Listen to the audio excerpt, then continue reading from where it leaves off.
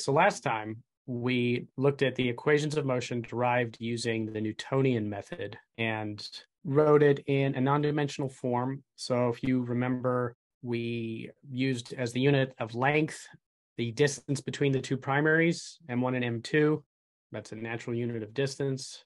And then the unit of time, we introduced this non-dimensional time tau. And 1 unit of tau is worth t over 2 pi of time, where t is the period of the primaries. So if we're talking about a spacecraft in the Sun-Earth system, the mu would be something like 3 times 10 to the negative 6. The unit of length would be 1 AU, so about 150 million kilometers. And the unit of time would be t over 2 pi, where t is 1 year. So you can scale as appropriate for the system you're interested in. But it's always easier to try to non-dimensionalize as much as you can. So we, in some sense, did that. So now we've got these non-dimensional ODEs. So chi is the non-dimensional x direction in the inertial frame. Eta is the non-dimensional y, and then zeta, non-dimensional z. So these are the equations of motion. They're second order in the inertial frame. So this isn't the usual way that people view and solve or generally just deal with three-body problem. They usually look in a rotating frame. So that's what we're going to do. We're starting from here, but we're going to go further. In some sense, we've got a vector differential equation here, and we'll introduce a rotating frame. But first, what do I mean by the vector that we already have? So we've got R written in the inertial frame, and it's all non-dimensionalized now. Chi, eta, zeta. And the left-hand side up here looks like it's this vector, and then we took two derivatives with respect to the non-dimensional time. What we're going to want to do is get rid of these terms that have the cosine and sines. This time dependence is somewhat of a problem because that means every initial condition you give will also be connected to an initial time.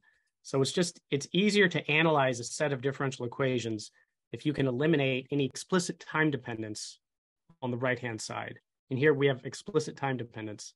So we'd like to get rid of it. It might not be clear exactly how, but we're going to go into the frame that's co-orbiting with the two masses. And since they're moving in circular motion, it's a steady rotation. So it's a rotating frame. The M1, M2 line defines a new x-axis, and the out-of-plane direction provides the axis of rotation, and the angular rate, at least in these units, is just 1. So this is the second derivative that the left-hand side is. Chi, second derivative, eta, second derivative, and zeta, second derivative. There's this thing we could do. If you've looked at the geometry of rotating frames, then hopefully this will be somewhat familiar to you. The N frame, we could write this as being NB times the same thing in a B frame. So what am I doing here? I'm saying there's an inertial frame, and now I'll draw it from above. N1, N2, N3 forms a right-handed coordinate system. And we've got another frame. These are just unit vectors. And I'm following the convention that I tend to use when I teach rigid body dynamics. As part of that, I also introduce the transport theorem in rotating frames. I don't think I'm going to use the transport theorem here. So we've got two frames. They've got a common origin, and the angle between the two, usually we would call that an angle theta. But now we'll say that angle is actually the non-dimensional time tau. So we've got two frames. And the way that you would relate the B frame, or what we would say is the rotating frame, with respect to the N frame, this is the direction cosine matrix. I'm using what's called explicit frame notation. So this is cosine tau, sine tau, negative sine tau, cosine tau. We're just doing a right-handed rotation about the z-axis or the number 3 axis. And you usually write it in terms of b with respect to n, the way I've done it here. I know up here I wrote NB. I'll get to that. There is a frame, and I could go ahead and put in, all right, we've got M2 and then M1, and that forms the B1 axis. The two frames, if you wrote the B unit vectors as if they were a column vector, we're just sort of grouping them for mathematical convenience. This equals the Bn matrix times N1, N2, N3. So the direction cosine matrix completely describes how the two frames are related. It also describes how two vectors are related. So if you had a vector in one frame and you wanted to compare it to a vector in another frame, so I could use any kind of vector. Maybe I'll write it orange over here. If I had any kind of vector, so I'm writing V just for vector. This doesn't mean it's the velocity, but any kind of vector. If you have the vector, you could write it in terms of B frame components or N frame components, and they're related. And the same way that the B unit vectors and the N unit vectors are related. The vector written in the B frame components is going to equal Bn times the same vector written in the N frame components. If you haven't seen it written this way, this is the form that I'm adopting. And because we're talking about rotating matrices, this NB up here, this is the same as Bn transpose. The inverse of a rotation is the transpose of that matrix. So I've got R written in the N frame is NB times R written in the B frame. So instead of maybe this vector here, if I was thinking of the position of point P, let's just call that vector R. And we could write that position vector in either the B frame components or N frame components. And that's all we're talking about here. So if instead of V, I put position vector, then that's what we got. So when you take the inverse of this, you get the equation that I already wrote up above, NB. And for convenience and to follow the notation that I use in my book, I'm going to call this matrix A sub tau. So A sub tau is just the transpose, and I won't use the bracket notation anymore for a matrix. So this is cosine tau, and then now the negative sign goes up here. Negative sine tau, cosine tau. Now notice that A sub tau depends on time.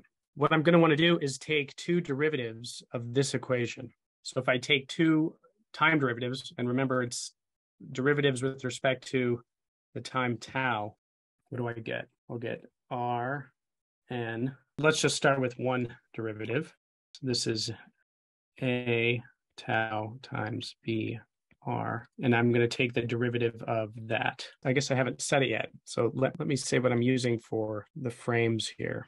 In the rotating frame, let me put the unit vectors, B1, B2, and then B3. If we were to jump on that frame that's moving with the two masses, then M1 and M2 will be along the x-axis. And I may as well just call it the x-axis. And then this one, B2, is the y-axis. And B3, that's the z-axis. So I'm using lowercase x, y, and z to represent the position. Here's the particle P. And from the barycenter of the system, this is the position in the B frame. So we're going to write that as x, y, and z. So if we take the derivative over here on this right-hand side, so looking back at this equation, well, we could use the product rule here. So we get A tau, the derivative of that with respect to time, times the position in the B frame plus A tau times the time derivative of that. So that equation holds true.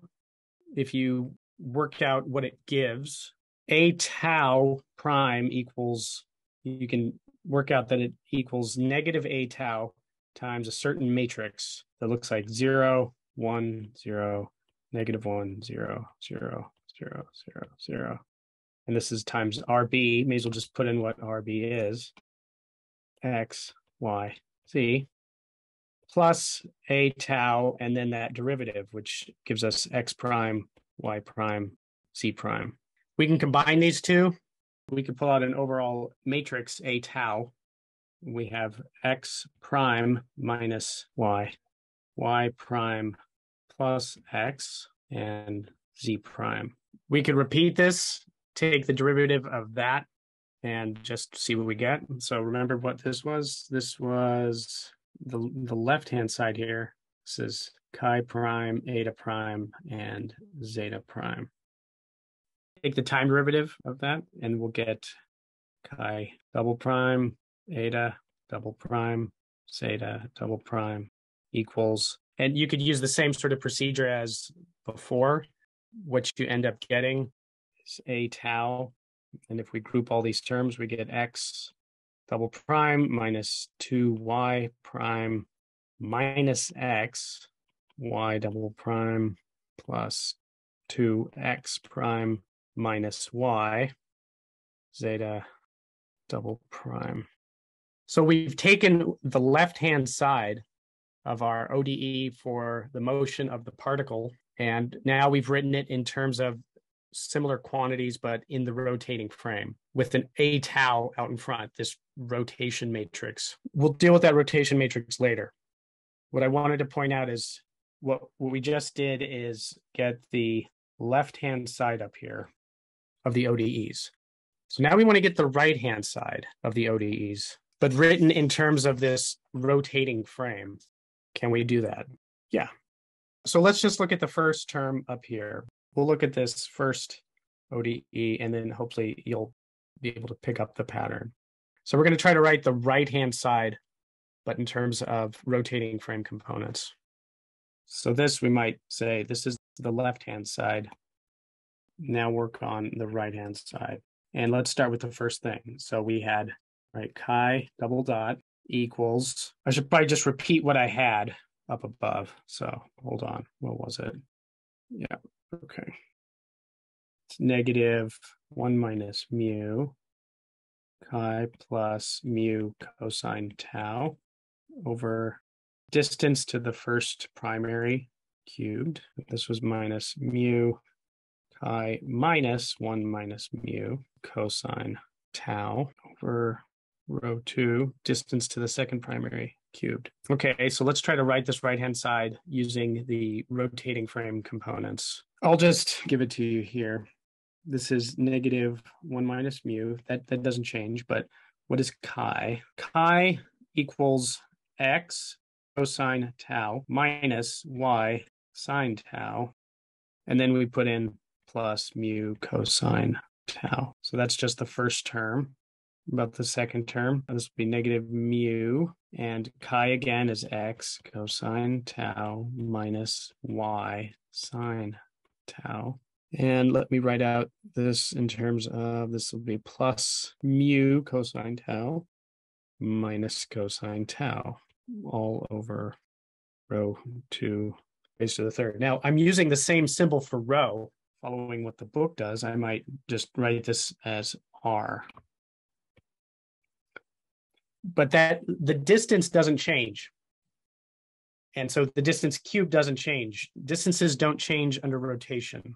So what do we mean by this? Maybe I'll put it down here somewhere. R1 squared equals, this is now the distance to the body, but in the rotating frame. So if this is M1, this is M2, got X and Y, then the distance to the particle. This is located at negative mu 0, 0.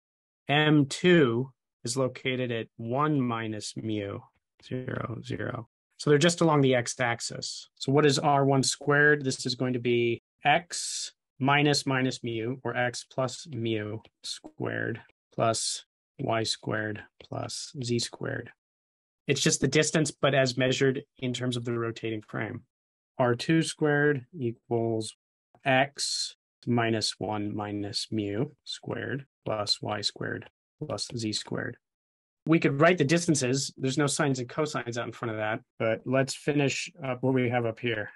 I'm going to pull out cosine and negative sine. So I pull out everything that's got cosine tau times negative 1 minus mu x plus mu. and then divided by r1 cubed. Then we have plus minus sine tau times negative 1 minus mu y, and then divided by r1 cubed. And then we'll have plus cosine tau. I'm now moving to the second term here. So we'll have minus mu x minus 1 minus mu over r2 cubed. Maybe you can see where this is going. Plus negative sine tau. This is time minus mu y over r2 cubed. Move that over. So just looking at this right-hand side, hopefully you could see, we've got cosines and negative signs. If we do the same thing for eta double prime and zeta double prime, we'll actually see a pattern. And so this is what the pattern is. Chi double dot, eta double dot, zeta double dot equals, and there's an overall rotation matrix, A sub tau, that I could bring out. And it multiplies minus 1 minus mu, x plus mu, minus mu, x minus 1 minus mu, all over r2 cubed, this one over r1 cubed. Similarly for the other two, minus 1 minus mu y over r1 cubed, minus mu y over r2 cubed. And then similarly for the z, it's minus 1 minus mu z r1 cubed minus mu z r2 cubed. And that's just a vector. But remember how we were able to write the left-hand side here? It also had an A tau. So if I just put in what we had for the left-hand side, this was A tau times x prime prime minus 2y prime minus x, y prime prime plus 2x prime minus y, and then z prime prime. So if you want, at this point, the rotation matrices cancel, or you multiply by A tau transpose to both sides. And so what you get is you can get rid of all this. And that's our ODE written in the rotating frame. So there's it written in terms of 3 scalar ODEs. I mean, it takes some work to try to get things in the rotating frame. That was using the Newtonian approach.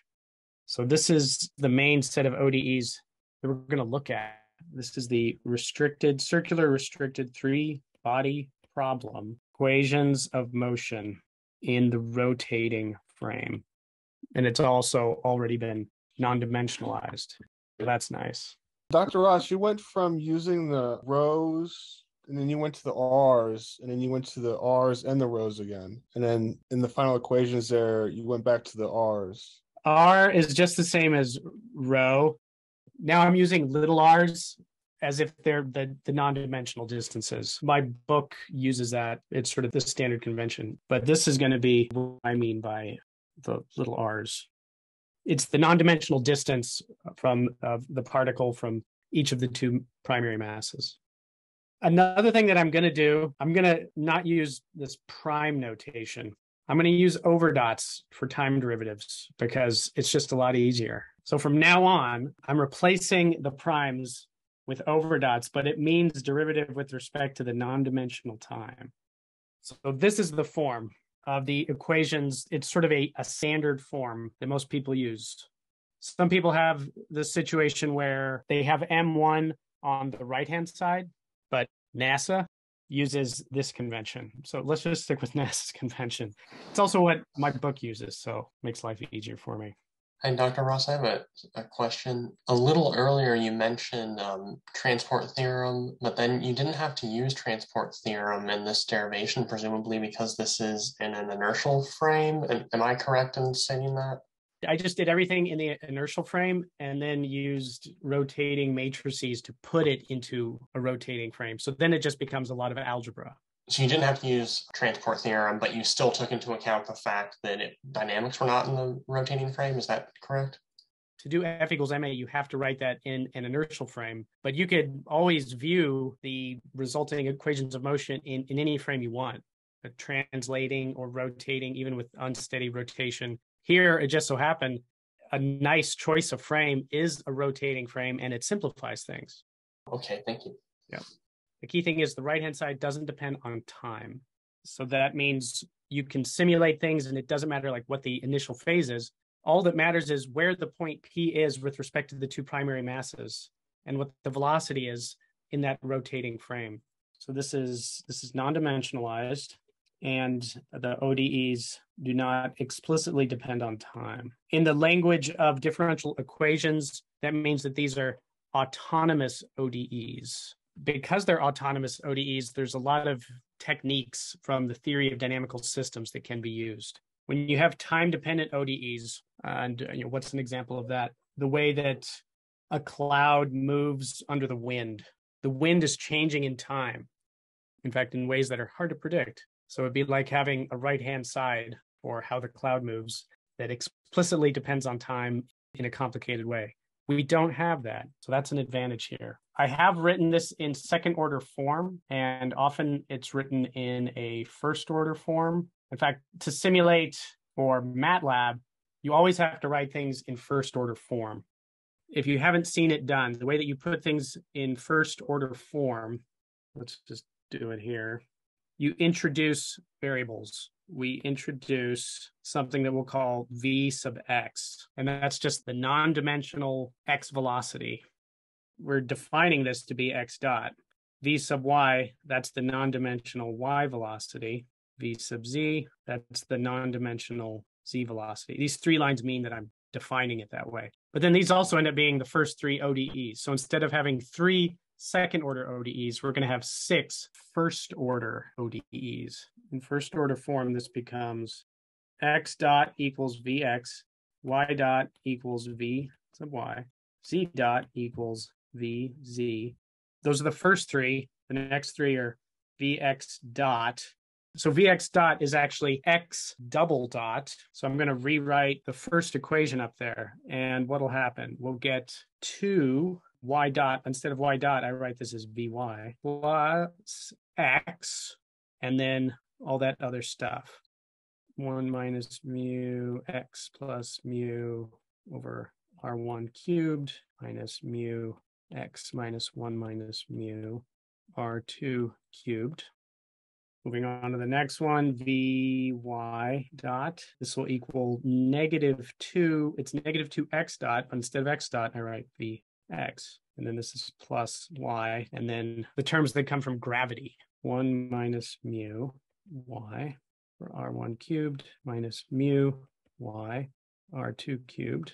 Z is always the easiest one. Because the two bodies are in the XY plane, there's something about the XY plane that's special. And in fact, usually I'll be talking about the planar circular restricted three-body problem, where you just set Z equal to 0, and then everything happens in that XY plane. That's where most of the interesting dynamics happens anyway. So this will just be, there's no weird Vx and Vy terms on the right-hand side here. It's just the gravity stuff. -1 minus mu Z r1 cubed minus mu z r2 cubed. So that's writing it in first order form. You would give this an initial condition, like x at time 0, y at time 0, z at time 0, vx at time 0, vy at time 0, and vz at time 0. And then you would numerically integrate, meaning numerically solve, use something like ODE 45. I mean, that's one of the things about the three-body problem is it does not admit general closed form solution. So that famously discouraged Newton. There's no analytical solution like there was for the two-body problem. So he left it for later mechanicians to try to work some things out. So this is putting it in first order form after deriving using the Newtonian approach. I would like to show you the Lagrangian approach, and I think the Hamiltonian approach, partly just to show their power. The Lagrangian approach is really cool, and it gets the equation of motion so quickly, your head will spin. So we spent about a lecture and a half talking about the Newtonian approach, but there's a Lagrangian approach. If you appreciated this video, please like and subscribe, or just wait and watch the next video in the series.